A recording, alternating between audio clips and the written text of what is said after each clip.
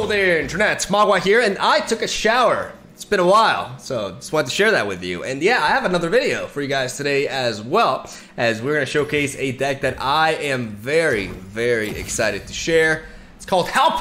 because of this little thing, and it's basically TARIC Jarvan Midrange. Now, while TARIC Jarvan Midrange is not really a new concept per se, I do believe the Frightened Ibex adds quite a bit to the archetype. And I also feel like this archetype, I haven't showcased it on the channel in a long time, and I think it's very, very underrated as a region combination and as a champion combination. As a list as a whole, it's just really strong. So the main reason to play TARIC with Jarvan, and the main reason, honestly, in my opinion, to play TARIC at all, is Golden Aegis. Golden Aegis, effectively with TARIC, allows you to rally twice. That is my favorite champion duplicated, which is absolutely insane. But besides that, it's a very, very powerful effect that will allow you to also attack freely with TARIC, not having to worry about him taking any damage in retaliation thanks to the barrier. It can be also used defensively as well when the opponent tries to play a challenger, for example, to take down your TARIC. It's just a very strong combination.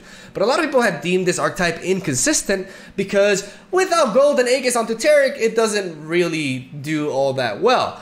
I beg to differ. I think this deck just needs an alternate win condition that's strong enough, and that, ladies and gentlemen, is Jarvan into King Jarvan III. King Jarvan III is incredibly underrated. It is super powerful. In a pinch, it can finish you Jarvan and basically be a late game bomb that allows you to, you know, outvalue the opponent in these top deck wars that a lot of times you are engaging in.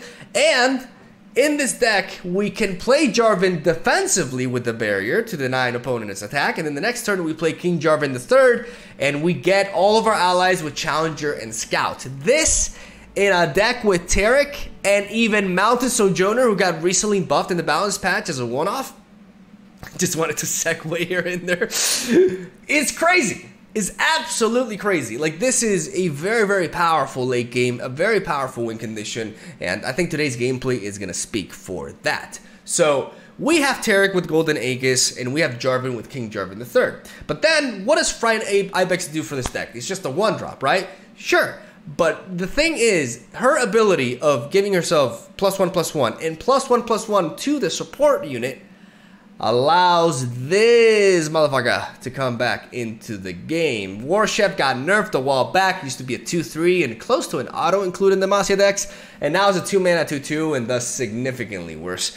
It's hard to justify this deck. It discarded most Demacia decks, but in this deck in particular, with Frightened Ibex, we can turn it into a 3/3 attacking and have a 3/4 attacking by turn 2. If the attack token is with us, if not an open attack on turn 3, which is really strong, almost impossible to fully block into without losing value, and just a very neat way for us to start things off. Frightened Ibex is also, it's like, she's like in a way, Greenglade Caretaker's version of like the Jarvan Shen deck for Targon, right? And she does a lot in that sense. She can be utilized alongside Mentor of the Stones, making Mentor of the Stones a 2/2, and then she becomes a 4/5, which, you know, preserving most of that stat line forever as well. And it's just a really nice unit to have as a one-off. A lot of times we need that support unit, and the fact that she's like the only unit that actually supports back, right? It's like she's returning the favor, and that really allows us to preserve our units. It enhances our stat lines. It makes our units harder to block into, which also promotes our Jarvan the 4th level up as well. Like, all these things fall into place, and this one drop really does go a long way for the archetype, and I'm really, really excited that we got a one drop like this. So that's why this deck came to be. Like, I saw this in the expansion, I'm like, okay, what can I build around this? And this deck just came to be, and it's been putting in the massive work, man. Like, it's I had like an 11-game win streak with it in normal when I was playtesting. I understand it's normal, it's casual, it's not ranked, but it's still an 11-game win streak, and there's still good players there, believe it or not. And then we took it to ranked to record the live session, and I don't want to spoil anything, but it got me climbing. It got me climbing pretty fast. So I have a lot of good things to say about this deck. One of the things about Legends of Runeterra is that a lot of times, you know, you need a certain period of time to pass before fully assessing how strong a deck is. But for my playstyle and everything, it's just been putting in the work. The idea is to set up these support chains, get some proper attacks. We utilize only Pale Cascade with TARIC because we don't really want to be playing more combat tricks. One of the things that one of the traps that I fall into with TARIC is I stack way too many combat tricks to try to get value off of him. But really, you only need Pale Cascade and Golden Aegis. You don't really need anything else, especially because the Mentor of the Stones give you gems anyways to use alongside him. And that's, I think, the real key reason of how to use this champion. Because if you stack too many cheap combat tricks, you can draw too many spells and you never have a proper curve into a board state that TARIC can actually benefit from, and thus it just kind of works against you. So even though it may seem like very few spells to work with him, it really is enough, and we have a full set of single combat and concerted strike to be able to interact with the opponent. I love me some strike spells to disrupt my opponent's fun, and that, ladies and gentlemen, is the deck list right there. Put a lot of thought into it, very proud of it, and I think it's super fun to play as well. So hopefully you guys enjoyed today's video, and if you do, you can leave a like, because it does help out the channel. And yeah, that's all I gotta say. Have a solid day. Thank you for watching. Stay tuned for daily Legends of Runeterra content. Hope you enjoy the games. I'll see you tomorrow. Man, I'm so excited to finally play this deck. I had like the craziest win streak. I mean, I was playing in normal. It's casual, right? That's where I test my decks. But even there, like getting an 11-game win streak is not easy. Like the deck must be performing really well, and I don't know, I was super happy about it. So, because it's really fun. Any excuse that I have to play Jarvan, man, I'll jump on that boat. Let's think here. So it's a Echo deck, but without Zilean, which is interesting. We have the War Chef. We have the Mentor of the Stones. So I'm actually gonna mulligan away these two, just because I need to find a 1-drop or a challenger, you know? Ideally a 1-drop. We have King Jarvan, so we got the late game covered. And we got Jarvan Jr. But again, we needed some earlier game pieces.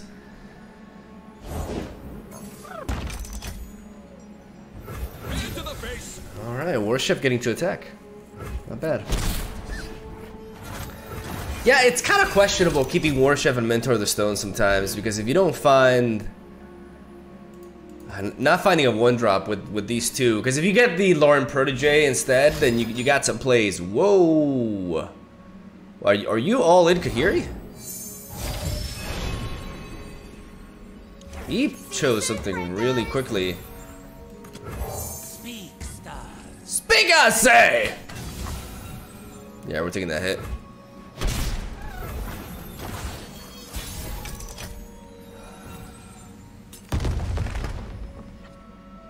Okay, better late than never.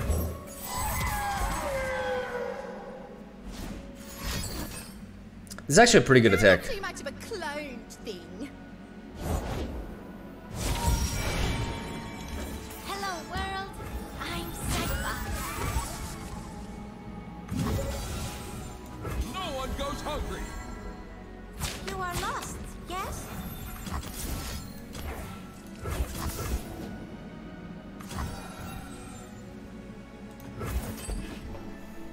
I like the single combat.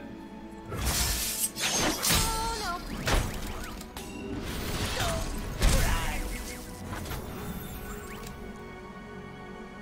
Helps us level up.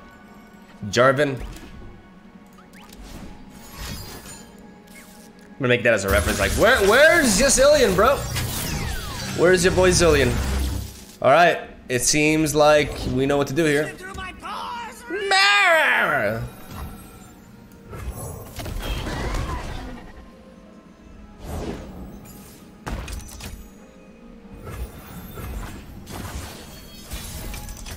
Alright, let's do this. So we want to, like, actually do this like this. So we're actually going to...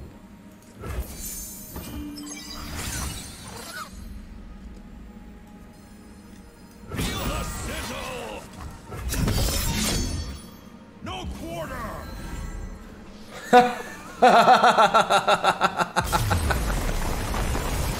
Pretty good. Raise our banners. Demacia Prevails! Alright, let's test this one up. Let's see if we can take this down. Very, very important matchup. I kind of want to keep King Jarvan just because, I mean, they can have a bunch of stuns and everything. I'm going to mulligan away these two. But King Jarvan is not a bad win condition in this matchup because they don't have, like, AoE. They have, like, concussive palms, but that's essentially it.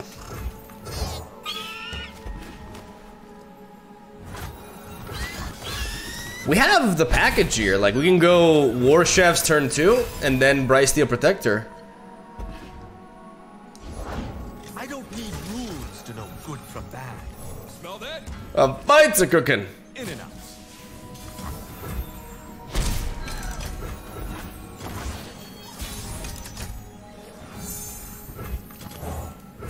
My shield is yours. Protect and strike. Eat up, friend. I'm gonna empower the tracker to make it harder for my opponent to survive, yeah. He needs stuff like Twin Disciplines, like Shapestone won't work.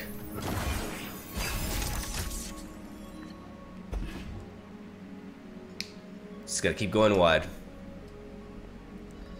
Villains beware. Flavor and spice. More chefs. Cool eye patch. You like it? I mean, Fixing the world one scoundrel at a time. That was a really fast level up. How the hell did that happen so fast? He targeted him once, right? I felt like it happened so fast.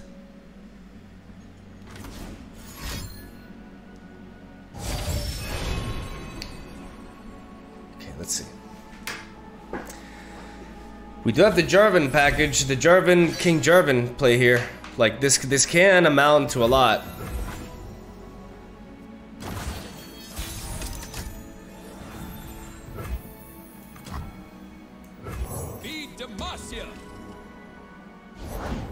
Cool eye patch. you like it? I mean, shut up and fight. You're covered. Concussive Palm now can be a thing. But if it's not, or if it ain't,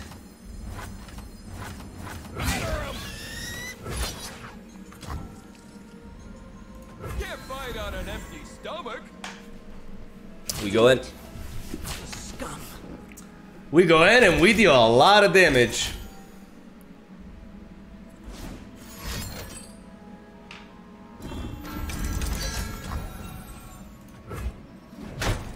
Eyes bigger.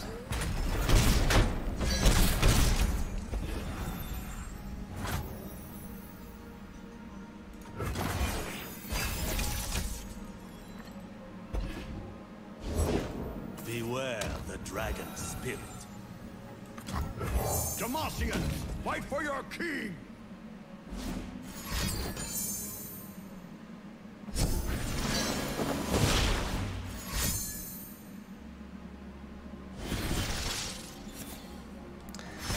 Alright, let's see if the Jarvan third win condition can work here. Fortunately, like Lee Sin is still not quite there. He can eliminate one of the units in our board here. But as long as Jarvan is safe, thanks to his barrier. Prepare yourself.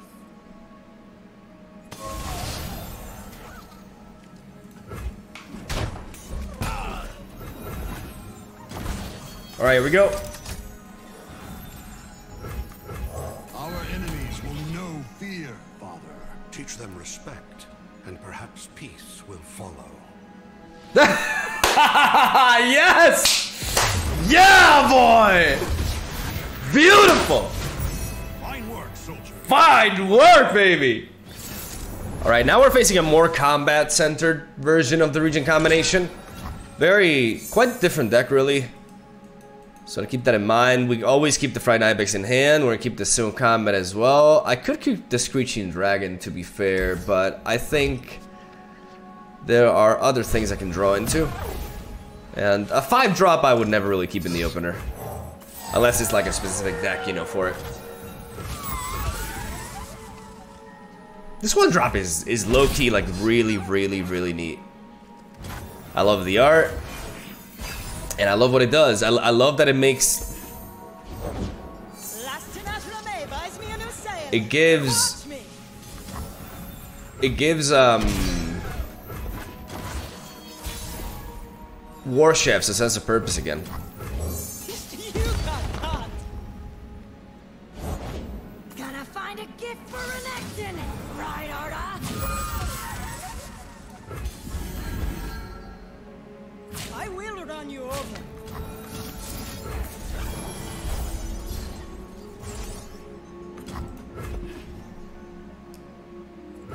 Nice.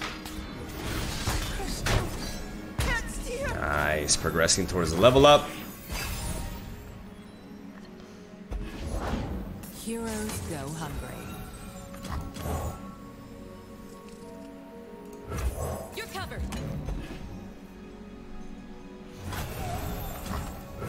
Smell that? A fight's a cooking. Alright, let's think here. Definitely want to go for an open attack here. The question is, how many of these gems are we using?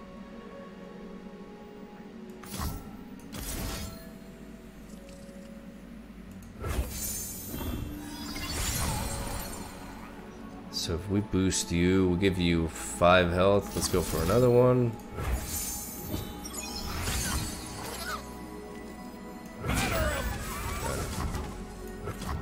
Honor guide me. No one goes hungry. Make it worth my while. Spirit's Refuge. Okay. Oh! Wow. Yes.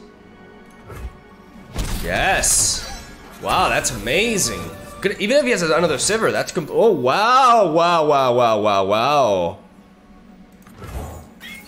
We gotta play you because we still have mana for these combat tricks, and we want to go again. We want to go Jarvan into Daddy Jarvan. Out here, you're moving or you're dead.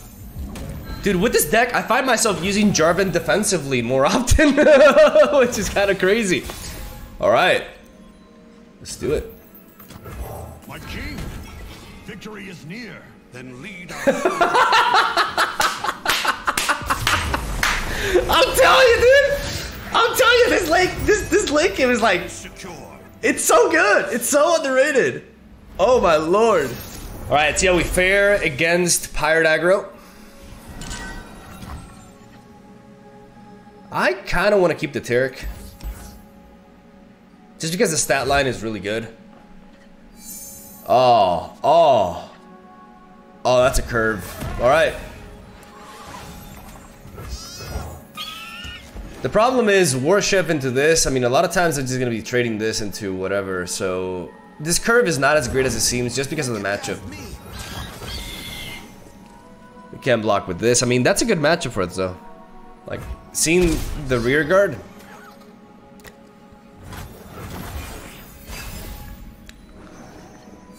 Though, man, I don't know. Maybe I just take the hit here. It depends on what they play. If they don't break, they'll burn. Yeah, I definitely take the hit. Make the Empire fall. Feed Demacia. Unless they have to make it rain. I'll do better this time. It's kind of scary. The problem is if I play this, I 100% play into a make it rain. Do I play around that? I mean, if we block with the war, what do we benefit from having the War Chef? Taste the glory. Because this already like gets you enough, and this only makes it a 2/2, so it's hard for them to block anyways. So I'm gonna block with the War Chef. Make it rain really punishes this.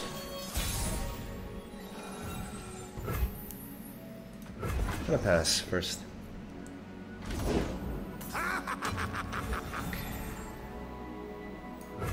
Looking into the future, I see purple. Just need a second. Gold, floating crystals. Try me.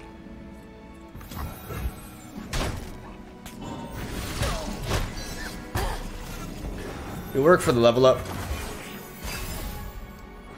And if they play something, we can even play Mentor of the Stones defensively. Victory at any cost. Otherwise, we gotta block here, right?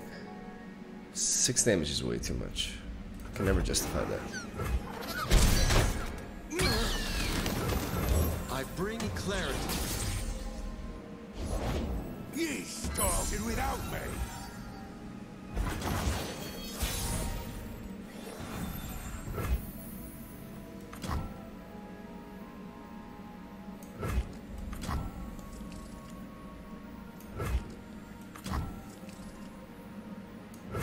Smell that?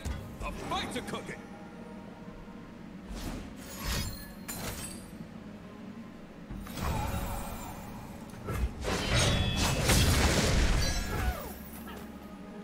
We need to play more defensively here.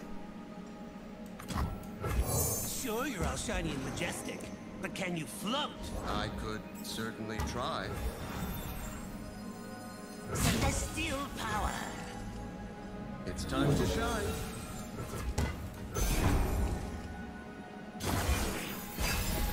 Because right now we have good blockers into everything. Like a fish in water.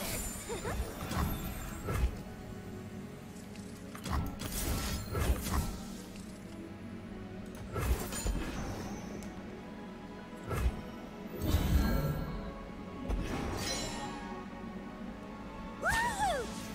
Got something for 'em? The dead don't need riches.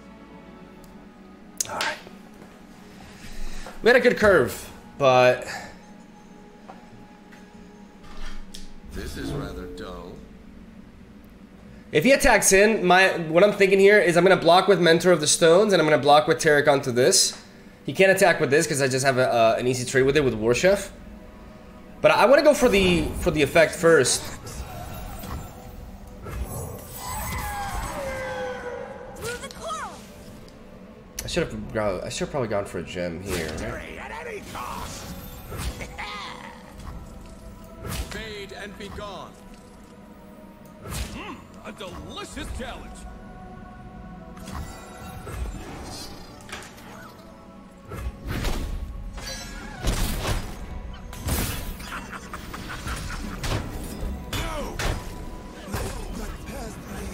Shatter them. Never submit.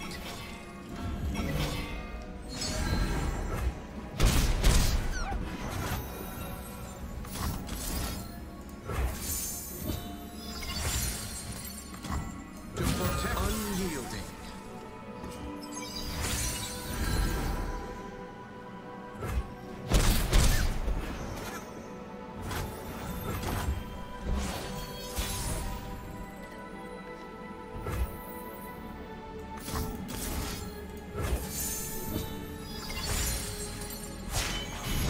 There is nowhere left to go but up.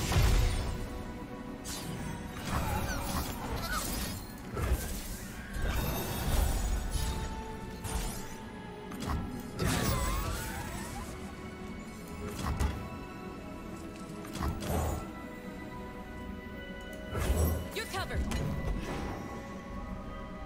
I gotta keep the single combat bluff activated, and I gotta spread out like this. I was trying to fish for something with Pale Cascade, because right now I don't have the opening. Be nothing left when I'm done. Ah, shit. Shatter them.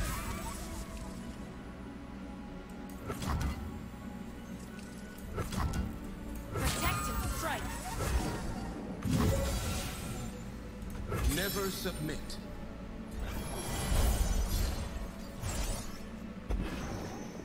We force all these trades, but as long as they have the lethal, You can. as long as they got it, they got it.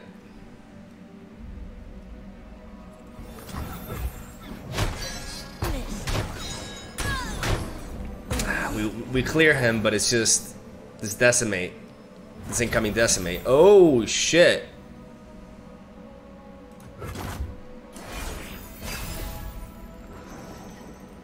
Oh, there's Golden Aegis. Oh, if they don't have lethal on us, we can do it.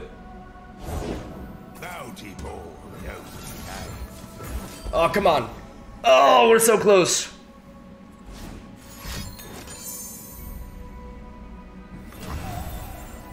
Wait, it doesn't show. It doesn't show. Okay, no, it does. Ah, they managed to hit us there.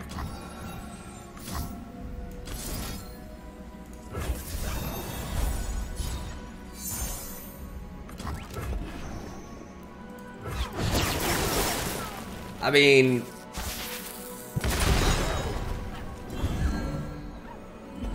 oh, we got him. Okay. Oh my god.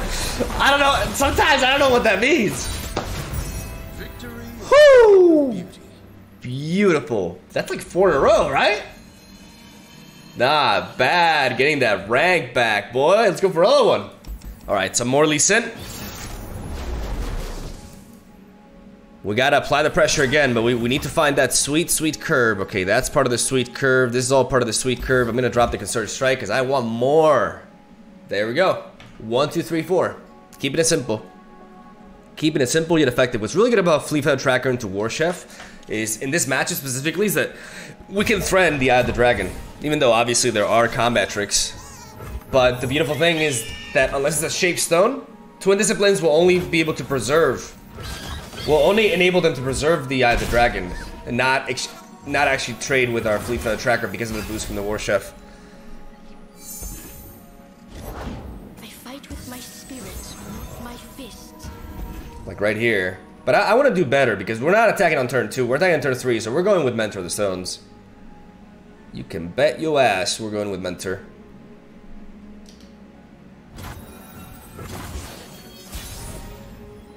We gotta put in the work here. Speak, stars. Speak, I In many matchups, Lauren Protege is the one to go. Turn 3. Super great 3-drop in this meta, but against this deck specifically, because of the region combination not having really any pings. I mean, I'm not sure about Shurima exactly what pings they have, but the ones that they have are pretty much irrelevant because they're really, really expensive. So, we are going to resort to the Mentor Stones because their lack of interaction with units like this, their lack of pings makes Mentor really strong. The Grant effect can just snowball and can really give us the upper hand. So Mentor in turn 3 here with a 1-drop and a 2-drop is just so powerful. He may be forced to just concussive palm, yeah. How crazy is that? We applied so much pressure. But it does force us to hold back. Like, that concussive palm is definitely worth going for. We go for TARIC now. Greed will turn any man into a monster. Don't worry. I am here. Could have a Sonic Wave. You're panicking. Sonic Wave would be annoying here because it would allow him to trade this into this. But I still gotta play TARIC on curve. And I gotta do so before they're able to play Lee Sin or something. Like, I want to open attack next turn. Swipe it off. Move with purpose. We're taking this hit. We are taking this hit, aren't we? Let's think about this. Because if we block, there's a lot of ways that they can trade into that. But going you, I'm gonna make use of this time, and I'm gonna think how I'm gonna attack next turn. Lost in reflection? 4/4, yeah. Alright, here we go. That's quite a bit of damage that we took there, like which leaves us more vulnerable to Lee Sin later than line, but we also have Concerted Strike. We don't plan on doing anything next turn except for attacking. Okay, let's see. To protect all.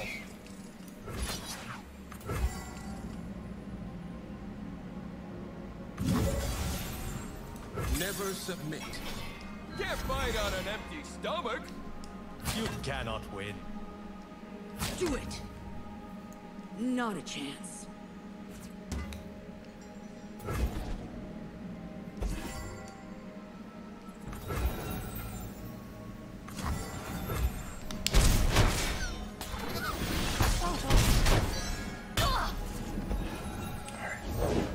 Extend your senses. The dragon himself.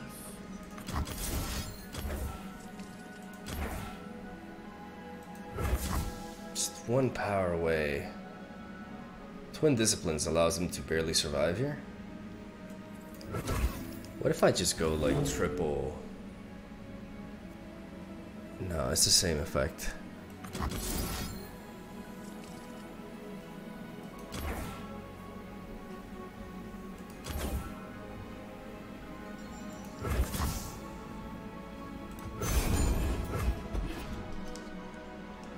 Twin Disciplines.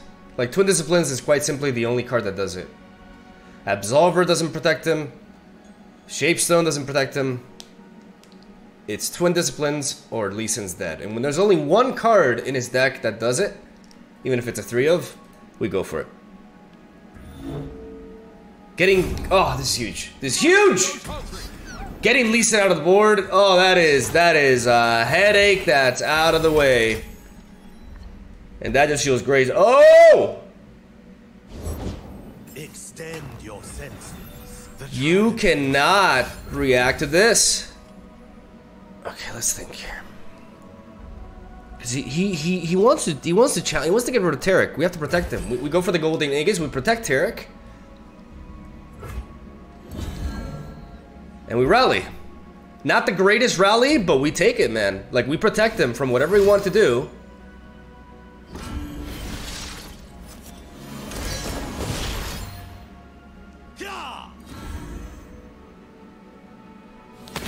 All right.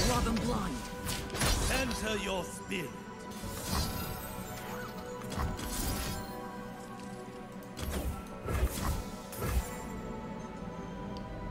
Now we go boom, boom.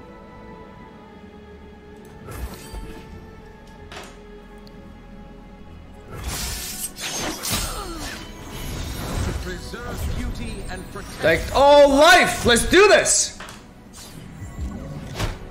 The barrier's gone? To protect all.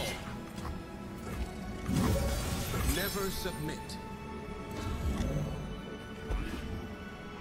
We rally again, we get rid of this last blocker. And we got Jarvan on the opener! I repeat, we got Jarvan on the opening! Oh, shit! Oh, let's get it! Let's do this! I gotta stop saying let's get it! It's so cringe! Let's go!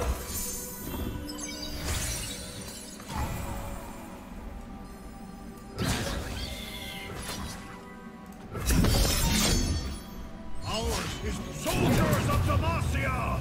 Stand with me! Viva España! Let's go! No quarter!